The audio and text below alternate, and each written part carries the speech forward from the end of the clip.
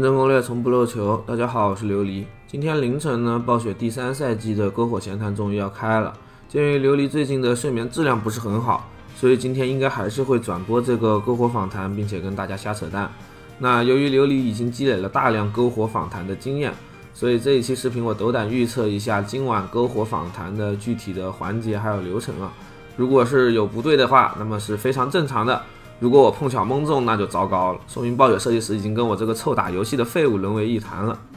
那在琉璃的预测中呢，今天的篝火访谈应该主要分为下面的5块环节。第一块环节叫回顾过往，主要就是聊一聊他们这个赛季的主题内容，还有自己游戏设计思路啥的，顺带呢弄一些赛季玩法的播片。按照惯例，应该会放出一些本赛季的玩家数据，比如多少人被马尔法斯之子打死了，满级的马尔法斯队多少次击败了之类的。不过考虑到这赛季数据可能不太好看，我推测这个环节会很快过去啊。第二个环节应该就是职业平衡了，这也是赛季中的篝火对我们影响最大的部分。鉴于暗黑四这个赛季在玩家群体中有口皆碑的评价，我推测他们应该是不会怎么看野蛮人，反而是 buff 一波其他职业的玩法，让原本就能割草100层密库还有轻松吊打杜瑞尔的大家换一种姿势来继续割草100层和吊打杜瑞尔。这一期篝火还有2位嘉宾啊，我推测这2位会在这个环节登场。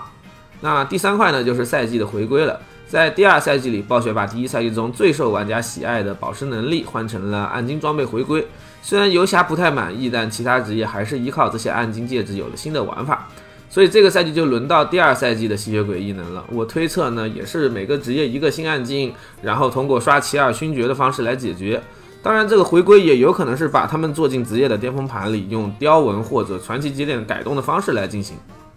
那第4块就是试炼场，具体呢就是公布试炼场的玩法，还有说明一下与之相关的天梯排名情况，以及试炼场的具体开放日期。希望我们在3月8号之前能玩到试炼场吧。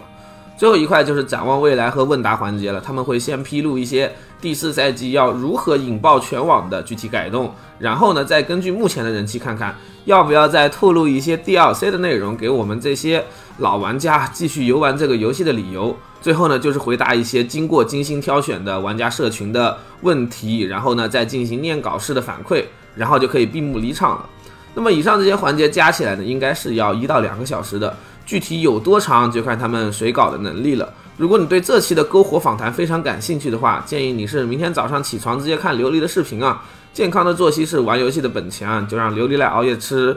看篝火访谈吧。那么我是琉璃，就让我们下期视频再见吧。